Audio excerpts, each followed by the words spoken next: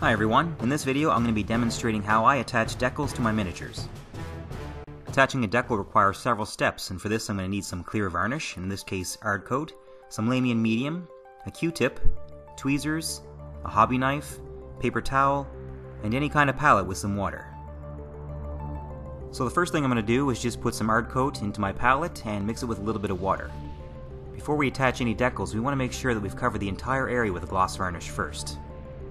The reason for doing this is to create a smooth surface for the decal to attach to. If we don't do this, we're going to have a slightly bumpy surface, and that's going to allow for silvering.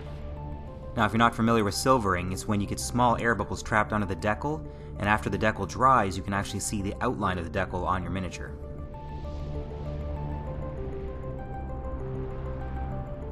So here's my miniature, and I'm going to apply my layer of clear varnish. If you plan on attaching several decals, you can clear varnish all those surfaces at once. One tip I would give at this stage would be to clear varnish the entire surface, even if your decal is very small. If you don't do this, you can sometimes see the edge where you put on the clear varnish. So once you get a nice even smooth coat, I'm just going to let that dry for 10 to 15 minutes.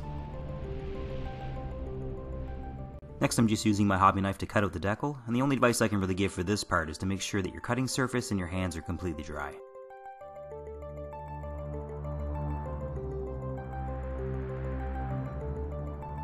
So now that my decals are cut, I'm going to take them one at a time and put them on the paper towel. Then I'm going to use my paintbrush and completely soak it. I'm just trying to make sure the paper's good and soggy. After about 30 seconds, your decal will slide around when you touch it with your brush. This is when you know it's ready. The next thing you want to do is then take your brush and completely soak the area that you're going to apply the decal to. If you don't do this, your decal's going to stick there almost immediately and you won't be able to move it around. So now I'm just going to set my decal close to where I want it to be, and I'm going to slowly try to tease it off with my paintbrush. Once you've gotten your decal off the paper, you've got lots of time to move it around, so be patient. If it seems to be taking a little longer than you thought, or it's not cooperating, just add a little bit more water.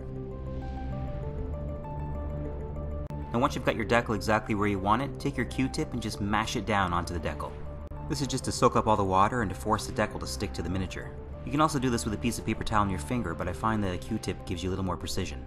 The one downside of the Q-tip is you'll occasionally get small cotton fibers stick to your decal, but you can easily just brush those away later with a dry brush, or you can pick them off with the tweezers. The next step is to seal down your decal. Now you can do this in two different ways. You can use Lamian medium. If you plan on painting where the decal is or on top of it, then you definitely want to use the Lamian medium. I plan on adding some battle damage afterwards, so I'm going to be using Lamian medium for the first coat.